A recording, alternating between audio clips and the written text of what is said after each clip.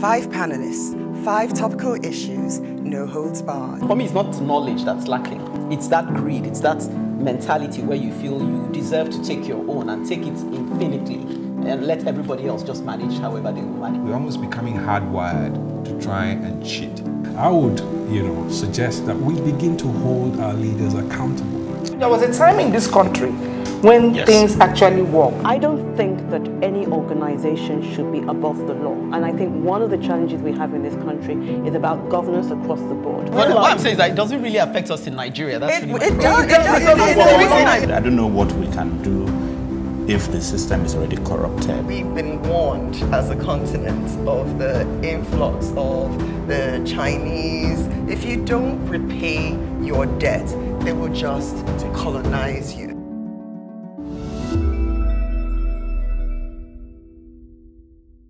Welcome to The Advocate on Plus TV Africa. 5 panelists, 5 topical issues, no holds barred. In other words, we say, we tell it like it is. But today, we have 4 panelists, 4 topical issues. I'll be explaining how our government has tortured its citizens with the lack of basic infrastructures, such as roads. I'm asking, is Badagry Lagos? On the other hand, Aisha, my dear sister, is dissecting our voting pattern as Nigerians. Do we vote out of fear or out of conviction, she's asking. Bolahan sheds light on our country's business management. And he is saying if our government cannot run a business successfully, they definitely can't run a refinery. But definitely, Bolahan knows that I have a contrary opinion. Last but not the least, Treasure tells us as Nigerians to normalize honesty and stop being religious away. Well, make no mistakes, we are change agents sent to sow seeds of productive thinking for a better society.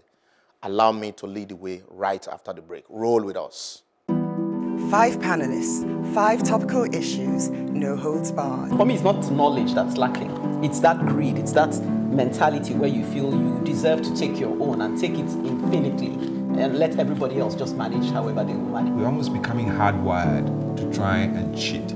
I would, suggest that we begin to hold our leaders accountable. There was a time in this country when things actually work. I don't think that any organization should be above the law. And I think one of the challenges we have in this country is about governance across the board. But what I'm saying is that it doesn't really affect us in Nigeria. That's It does. I don't know what we can do if the system is already corrupted. We've been warned as a continent of the influx of the Chinese. If you don't repay your debt, they will just colonize you.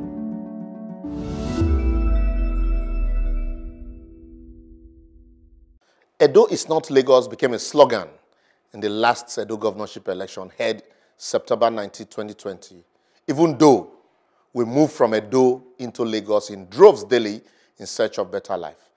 Definitely, Edo can't be Lagos, even if both states share historic similarities. But should Edo work hard enough on its infrastructure? Maybe someday it might be like Lagos. But my question today is Badagry Lagos? It took me a journey from Lagos to Badagry and subsequently from Badagry through Agbara Industrial Layout to Ota via Igbesa, both in Ogun State, to realize that Badagry is no longer Lagos or Nigeria. In fact, the deplorable state of the roads in Aba and many other parts of the country are child's play compared to the state of the Okokomaiko to Badagry Road.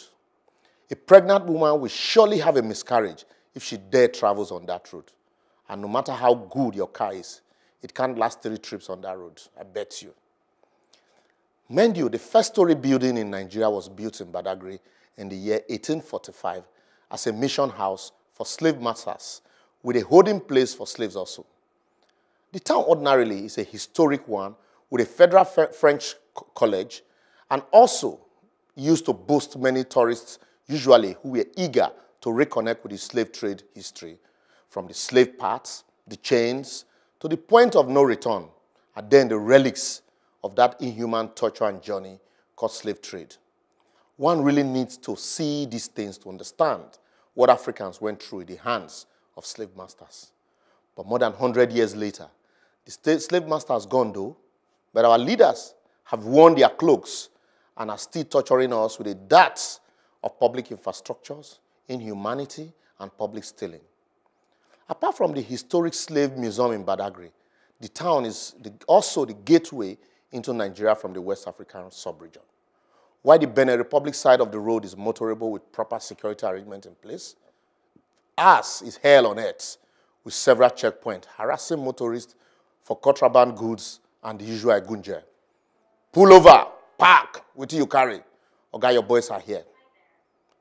Today, tourists have deserted Badagry sites as a journey on the 60-kilometer Okokomaiko to Badagry Road is like the biblical camel passing through the eye of a needle. A same usually lasts for between 5 to 6 hours. What will it ordinarily take to fix this road within a year, if I may ask? Who caused us like this?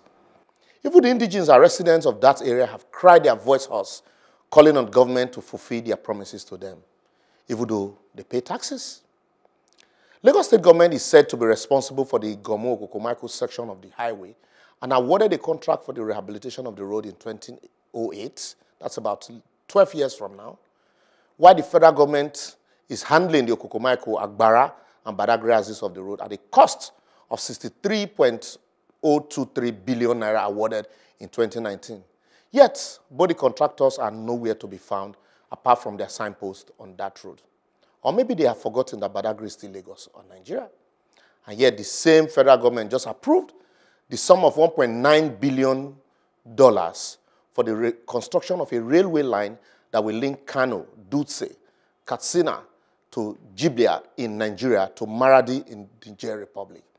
And the government quarrel when people complain. Babatunde Hompe is the member representing Badagry Federal Constituency at the Federal House of Representatives, while Senator Solomon O. Adeola is the senator representing Lagos West Senatorial District. One wonder what type of representation they are giving at the National Assembly when the busiest road in their constituency is not motorable. And also, what is the Lagos State Governor Babajide Sanwo-Olu doing to alleviate the suffering of not just the Lagos State government workers that have been posted to work in Badagry, but the teeming population living in that area? Abi Badagry, not be Lagos, I ask again. I will therefore advocate that the Lagos State government should not wait until there is a governor who's an indigene of Badagry to fix the road in Badagry, just like Ekpe had to wait for somebody who's an indigene of Ekpe to fix the roads in Ekpe.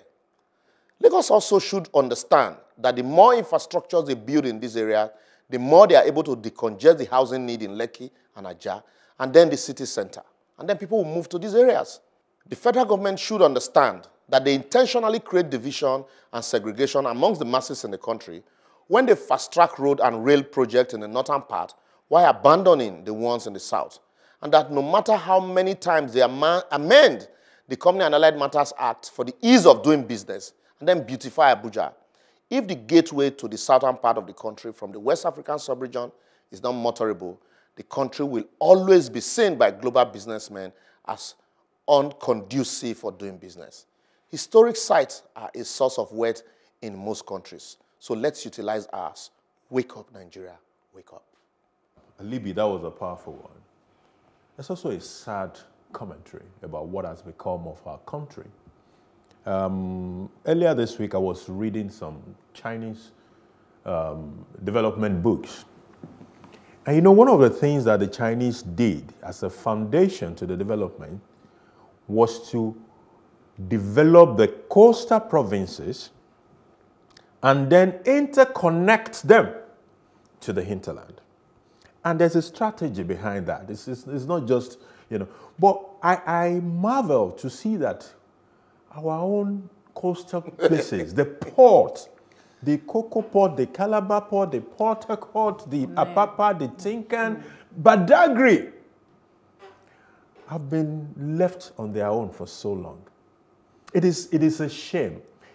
These are the things that will drive development. You develop those, then you interconnect back from Sokoto, Kano, from Owerri, everywhere. And that is because the fundamental infrastructure. It even allows you to move goods and services from the hinterland to the city. And then people can decide to go live in this hinterland, you know, while working in the city. If the interconnectivity is seamless and, you know, your infrastructures are okay, I don't see why somebody cannot live in Badagry and work in VI.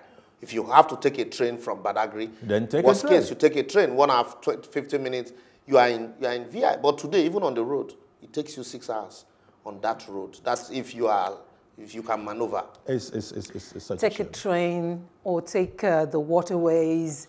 I mean, when would living in Nigeria be comfortable? When would people be able to move freely 60 years after? It hurts my innermost when people like us, middle-class Nigerians, the Nigerian elites, travel out of this country. You just talked about China. And it's almost the same thing all over the world.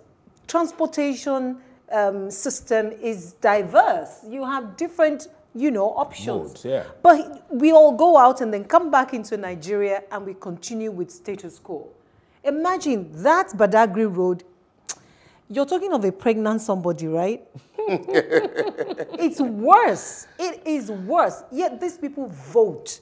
That is the Maybe Aisha would give us a perspective. And they vote. When did you so talk who about are you voting? voting No, for? the numbers are high there. Who are you voting for? What are you voting for? Do you not have a voice in Lagos? And when the Lagos State Assembly sits, what do they talk about? If you have the districts, you have Ekpe, you have Ikeja, you have Ikorodu, and then you have Badagry. And of all these, Badagry is the gateway, as you have said, but it's perpetually like that. I remember when I had a project to do along that line, it was still the same thing. It's always been the same. They're always worse. constructing every day. So what is the benefit or dividend of democracy for the people of Badagry?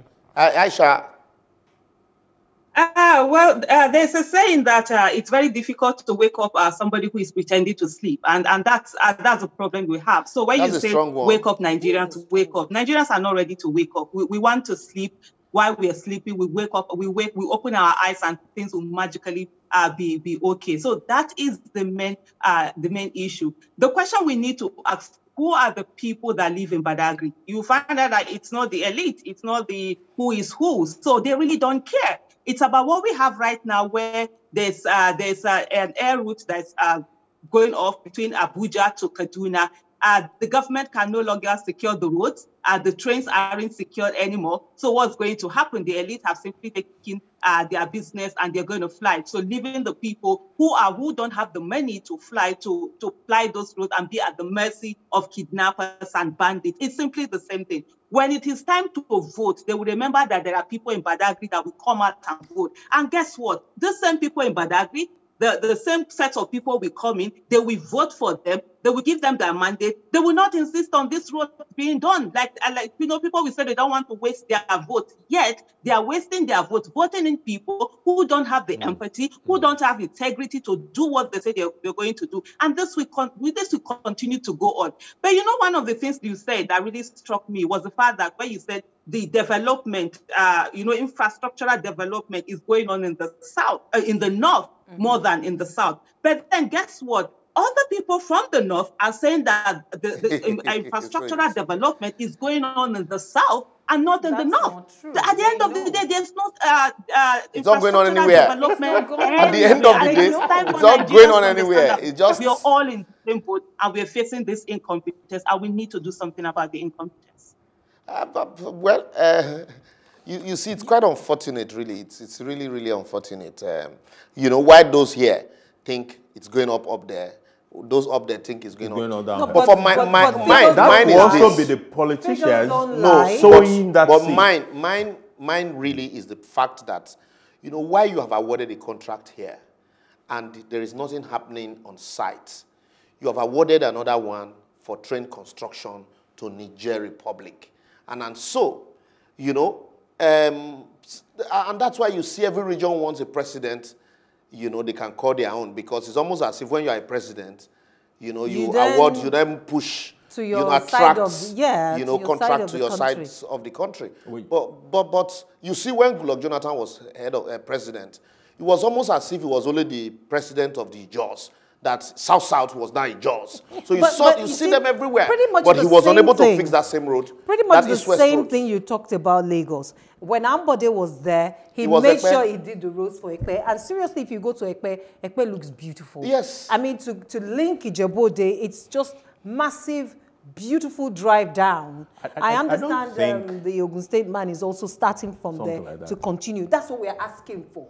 That sort of thing, continue. But you see, it doesn't have to be an ambody that will come and do that at Ekpe. That is the problem.